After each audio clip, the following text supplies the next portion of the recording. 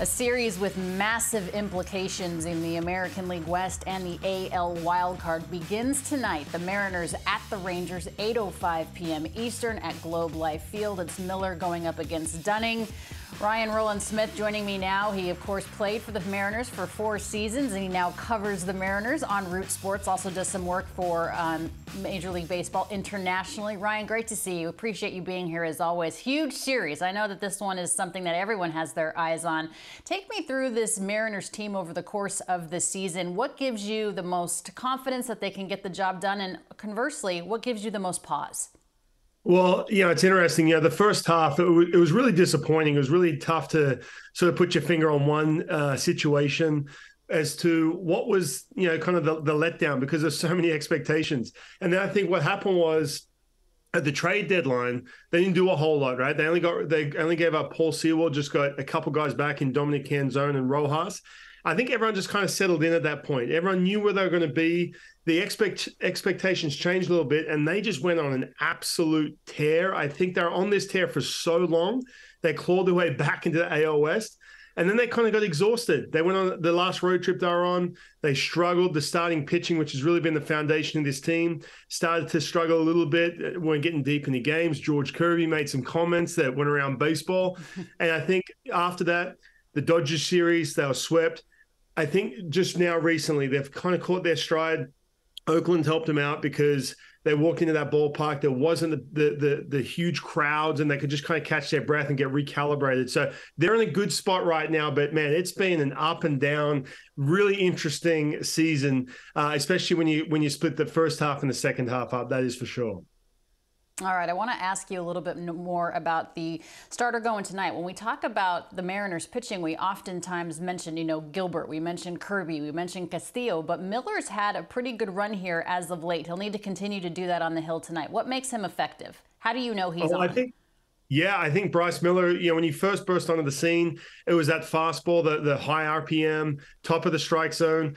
But he even admitted too, I remember chatting to him early on in the year, and he said, look, I'm kind of running out of gas because he's trying to adjust to the Major League season. In AAA now, these kids, they're 75 to 85 pitches, and they keep them warm until they get to the big leagues. And all of a sudden, they got the 4 days off in between as opposed to the one start a week.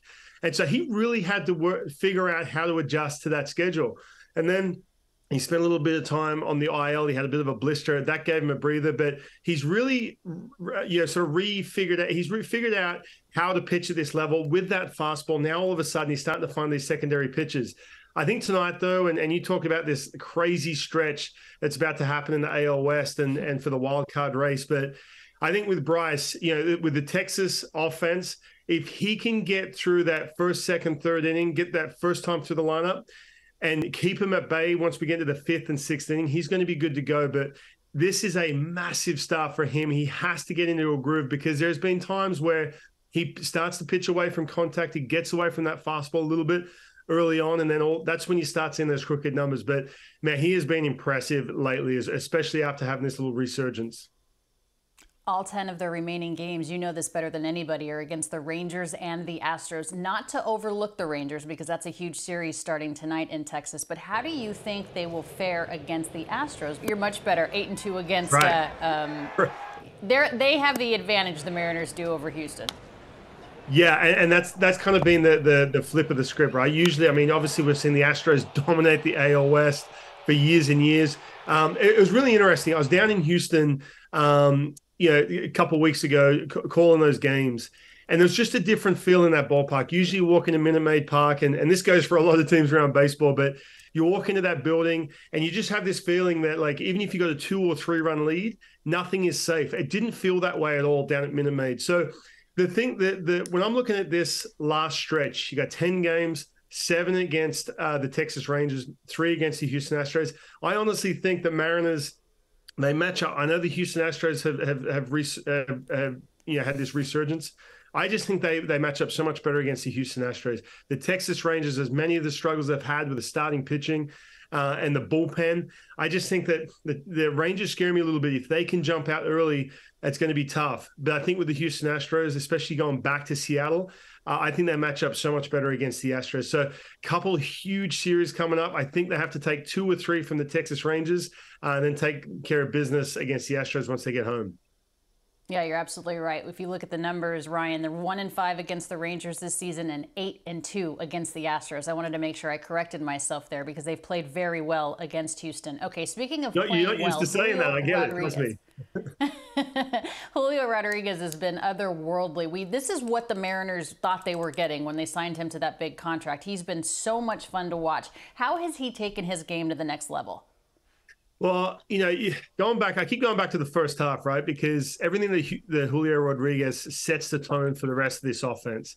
And I think with him, coming into this season, it's his sophomore year. The expectations have changed, right? Because he's looking to be that face of baseball, and he loves it. He really embraces that. And he just tried to do way too much, I think.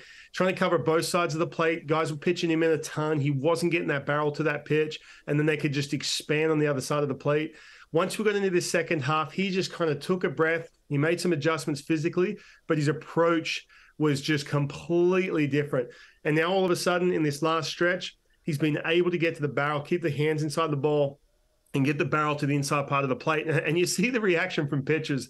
When they can throw a fastball, 94, 95 on the inner half of the plate, and he's able to get barrel to it, even when it's an inch on the hands, you can just see them. They're just like, well, what do I do now? It's just completely different. But this offense, the energy of this offense, lives and breathes with what Julio Rodriguez does. It's so evident.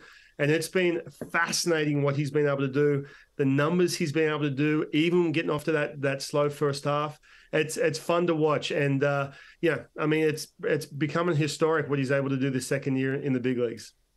Yeah, he already reached 100 RBI yesterday. He was also hit by a pitch, but Scott Servais says it's okay. He's going to be fine. He's going to be ready for that Texas Rangers series. That begins tonight, Ryan.